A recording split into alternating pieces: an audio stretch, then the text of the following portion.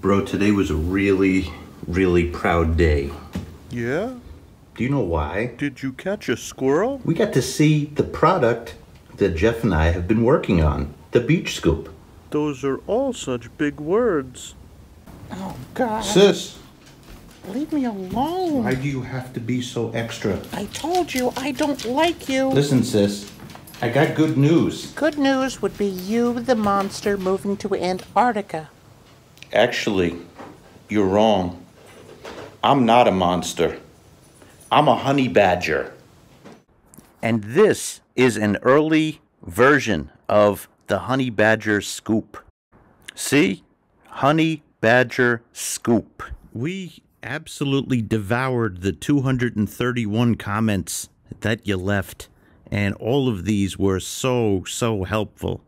And we get it. You want lightweight, you want affordable, you want something that is going to last you forever, something that's sturdy, something that can easily go with you if you travel. What I mentioned before were the universal factors. Now, there's other factors, there's other requests, rather, that we are trying to really wrap our brains around how we're going to meet this demand.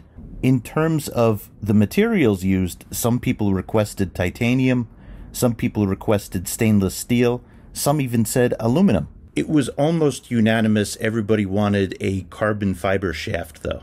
There was many requests for a jewelry catcher in the middle. In other words, smaller holes that can get really small stuff. That has already been designed into the scoop.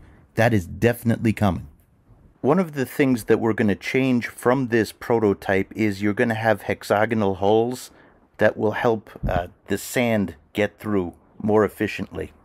This scoop is being designed to be big in that it moves a large volume of dirt at a time and as light as humanly possible. There were two other things I noticed in the comments. We have an outside of the box thinking audience.